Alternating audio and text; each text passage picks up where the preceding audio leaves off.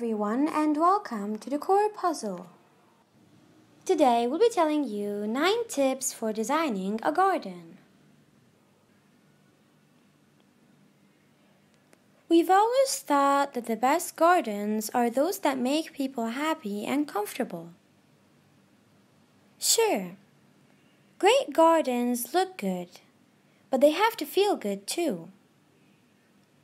The gardens we admire most are relaxing, easy to move through, and not too hard to maintain. Paths and structures must be simple to navigate, while the plants selected must provide interest and serve a function without being bullies or prima donnas. Here are 9 practical tips that have helped people create enjoyable and livable gardens. Number 1. Give a wide berth. Make sure your pathways are wide enough for comfortable passage. Nobody enjoys squeezing through narrow spaces, indoors or out. Main thoroughfares should be wide enough for at least 2 people to walk side by side, not less than 5 feet. For secondary paths where people walk single file, the width should be at least 3 feet. Keep in mind that the taller the plantings or structures that flank your walkway, the wider the path needs to be. Tall boundaries make any space feel more restricted. Number 2. Watch your steps. Outdoor steps and stairways should ascend gently. Otherwise, they are liable to seem daunting. Steps with a rise of 6 inches or less are the most comfortable. The run or depth of each step plus twice the rise or height should equal 26 inches. So steps with 6-inch rise would require a run of 14 inches. If your garden stairways include more than 10 steps, consider landings after every 5 or 6 steps to ease progress. Landings should be at least as deep as the stairs are wide. A generous landing is an absolute necessity wherever a stairway changes direction. Number 3. Plenty of elbow room. Patios and decks are perfect spaces for outdoor entertaining. Plan for enough room to accommodate dining and mingling. Consider how many guests you're likely to host regularly, and then plan on at least 4 square feet of space per person. Outdoor dining means outdoor furniture, so try to leave a 3-foot wide perimeter of open space around any furniture grouping to allow for comfortable circulation. Number 4. Steady on your feet. Be certain that any paving provides secure footing. Avoid slick surfaces or loosely set pavers that wobble. Paving materials like polished granite or smooth outdoor tile may not offer enough traction in rainy and wintry climates. Gravel walkways are fine. Just use unsifted gravel. Unsifted gravel contains various size aggregates, which compact firmly and provide a solid footing. While sifted gravel is made up of similar size aggregates that don't compact well and remain loose underfoot. Whatever your paving material, make sure your paved surfaces are slightly sloped, 1 to 2%, to keep water from pooling. Number 5. Heads up. Leave plenty of room under archways, harbors, and pergolas. We consider 7 feet to be the minimum, and we usually add at least another 18 inches if we know there will be plants growing over the structure. This may sound high, but outdoor structures tend to look smaller than they would if they were indoors. Plus, it's better to be safe than sorry, and to avoid butting heads with a climbing rose or wisteria. Posts for arches and pergolas should be set at least a few inches outside the pathways that run through them to allow adequate elbow room. Number 6. Plan for growth. Give your plants room to grow. If you must have a dense, full landscape right away, plant with the intent to relocate or remove some plants as they mature. You can also plant quick-growing, short-lived filler plants to temporarily bulk up your plantings. Some of our favorites include delphiniums, tall verbena, butterfly bush, and golden tree mallow. Just keep track of which ones are prophylactic self-sowers, like tall verbena, to prevent fillers from taking over. Number 7. Keep your distance. Place any plants more than 30 to 36 inches tall and at least 2 to 3 feet back from walkway and patio edges. Otherwise, these spaces may feel unduly cramped and crowded. While you're at it, try to keep thorny plants like roses or pungent plants like crown imperials away from high-traffic areas. If you want to plant a rose on an arch or pergola over a walkway, consider thornless, fragrant old golden roses such as rain day violets. Number 8. Turf has its place. A lawn can be costly and labor-intensive to maintain, but no other surface is quite so yielding, so comfortable for lounging, or so resilient and forgiving for play. Nor can any planting take the kind of foot traffic that lawns regularly endure.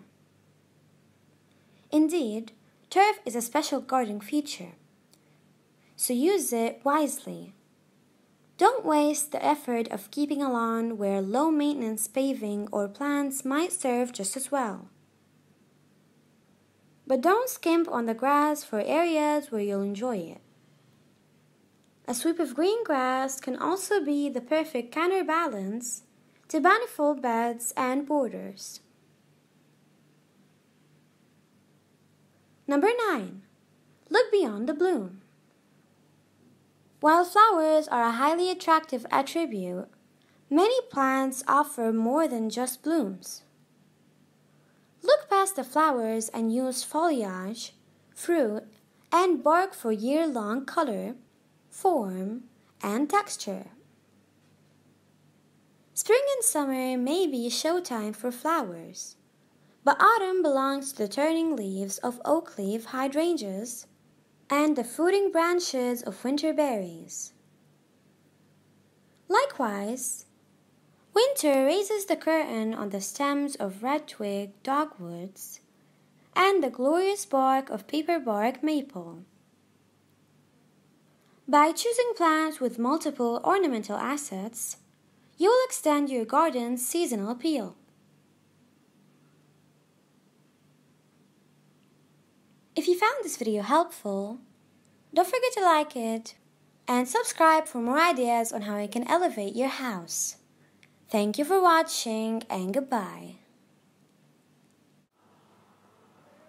Hello everyone and welcome to the Core Puzzle. Today we'll be telling you 9 tips for designing a garden.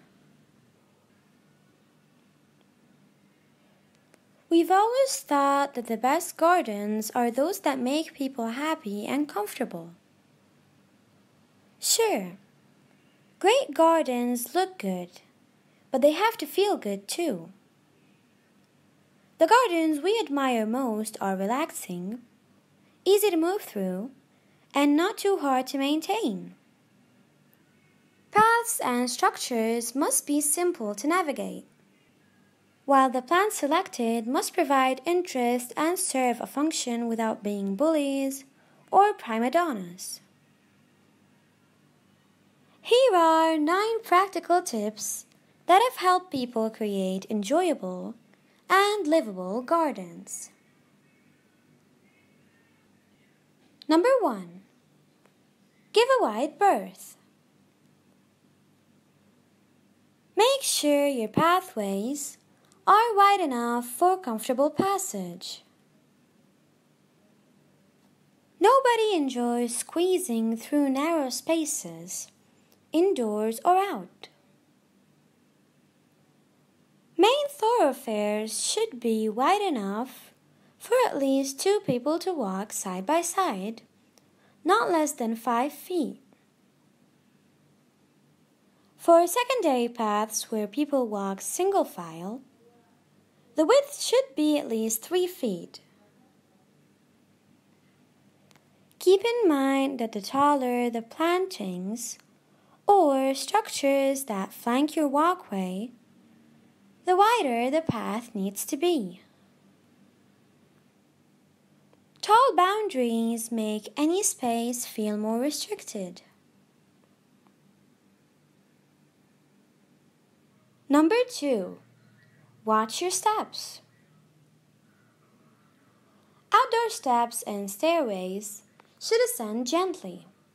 Otherwise, they are liable to seem daunting. Steps with a rise of 6 inches or less are the most comfortable. The run or depth of each step plus twice the rise or height should equal 26 inches. So steps with 6-inch rise would require a run of 14 inches. If your garden stairways include more than 10 steps, consider landings after every 5 or 6 steps to ease progress. Landings should be at least as deep as the stairs are wide. A generous landing is an absolute necessity wherever a stairway changes direction. Number 3. Plenty of elbow room. Patios and decks are perfect spaces for outdoor entertaining. Plan for enough room to accommodate dining and mingling. Consider how many guests you're likely to host regularly, and then plan on at least 4 square feet of space per person.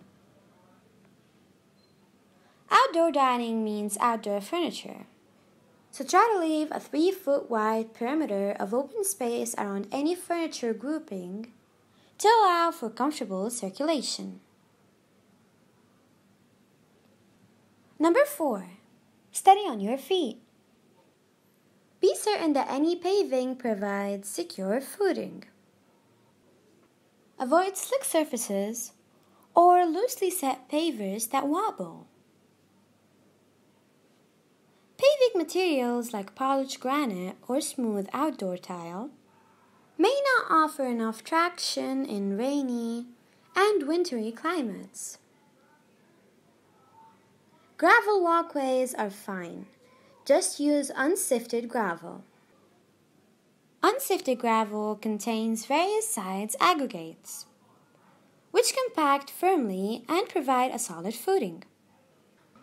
While sifted gravel is made up of similar size aggregates that don't compact well and remain loose underfoot. Whatever your paving material, make sure your paved surfaces are slightly sloped, 1 to 2%, to keep water from pooling. Number 5. Heads up. Leave plenty of room under archways, harbors, and pergolas. We consider 7 feet to be the minimum, and we usually add at least another 18 inches if we know there will be plants growing over the structure. This may sound high, but outdoor structures tend to look smaller than they would if they were indoors. Plus, it's better to be safe than sorry, and to avoid butting heads with a climbing rose or wisteria. Posts for arches and pergolas should be set at least a few inches outside the pathways that run through them to allow adequate elbow room. Number 6. Plan for growth. Give your plants room to grow. If you must have a dense, full landscape right away, plant with the intent to relocate or remove some plants as they mature. You can also plant quick-growing, short-lived filler plants to temporarily bulk up your plantings. Some of our favorites include delphiniums, tall verbena, butterfly bush, and golden tree mallow. Just keep track of which ones are prophylactic self-sowers, like tall verbena, to prevent fillers from taking over. Number 7. Keep your distance. Place any plants more than 30 to 36 inches tall and at least 2 to 3 feet back from walkway and patio edges. Otherwise, these spaces may feel unduly cramped and crowded. While you're at it, try to keep thorny plants like roses or pungent plants like crown imperials away from high-traffic areas. If you want to plant a rose on an arch or pergola over a walkway, consider thornless, fragrant old golden roses such as rain day violets. Number 8. Turf has its place. A lawn can be costly and labor-intensive to maintain, but no other surface is quite so yielding, so comfortable for lounging, or so resilient and forgiving for play. Nor can any planting take the kind of foot traffic that lawns regularly endure. Indeed, turf is a special garden feature, so use it wisely. Don't waste the effort of keeping a lawn where low-maintenance paving or plants might serve just as well. But don't skimp on the grass for areas where you'll enjoy it. A sweep of green grass can also be the perfect counterbalance to manifold beds and borders. Number 9. Look beyond the bloom. While flowers are a highly attractive attribute, many plants offer more than just blooms. Look past the flowers and use foliage, fruit, and bark for year-long color, form, and texture. Spring and summer may be showtime for flowers, but autumn belongs to the turning leaves of oak leaf hydrangeas and the fruiting branches of winter berries. Likewise, winter raises the curtain on the stems of red-twig dogwoods and the glorious bark of paperbark maple. By choosing plants with multiple ornamental assets, you will extend your garden's seasonal appeal. If you found this video helpful, don't forget to like it and subscribe for more ideas on how you can elevate your house. Thank you for watching and goodbye. Hello everyone and welcome to the Core Puzzle. Today we'll be telling you 9 tips for designing a garden. We've always thought that the best gardens are those that make people happy and comfortable. Sure, great gardens look good, but they have to feel good too. The gardens we admire most are relaxing, easy to move through, and not too hard to maintain. Paths and structures must be simple to navigate, while the plants selected must provide interest and serve a function without being bullies or prima donnas. Here are 9 practical tips that have helped people create enjoyable and livable gardens. Number 1. Give a wide berth. Make sure your pathways are wide enough for comfortable passage. Nobody enjoys squeezing through narrow spaces, indoors or out. Main thoroughfares should be wide enough for at least 2 people to walk side by side, not less than 5 feet. For secondary paths where people walk single file, the width should be at least 3 feet. Keep in mind that the taller the plantings or structures that flank your walkway, the wider the path needs to be. Tall boundaries make any space feel more restricted. Number 2. Watch your steps. Outdoor steps and stairways should ascend gently. Otherwise, they are liable to seem daunting. Steps with a rise of 6 inches or less are the most comfortable. The run or depth of each step plus twice the rise or height should equal 26 inches. So steps with 6-inch rise would require a run of 14 inches. If your garden stairways include more than 10 steps, consider landings after every 5 or 6 steps to ease progress. Landings should be at least as deep as the stairs are wide. A generous landing is an absolute necessity wherever a stairway changes direction. Number 3. Plenty of elbow room. Patios and decks are perfect spaces for outdoor entertaining. Plan for enough room to accommodate dining and mingling. Consider how many guests you're likely to host regularly, and then plan on at least 4 square feet of space per person. Outdoor dining means outdoor furniture, so try to leave a 3-foot wide perimeter of open space around any furniture grouping to allow for comfortable circulation. Number 4. Steady on your feet. Be certain that any paving provides secure footing. Avoid slick surfaces or loosely set pavers that wobble.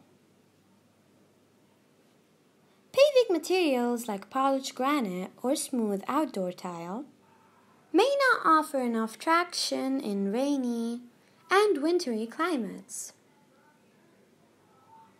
Gravel walkways are fine. Just use unsifted gravel. Unsifted gravel contains various size aggregates, which compact firmly and provide a solid footing. While sifted gravel is made up of similar size aggregates that don't compact well and remain loose underfoot.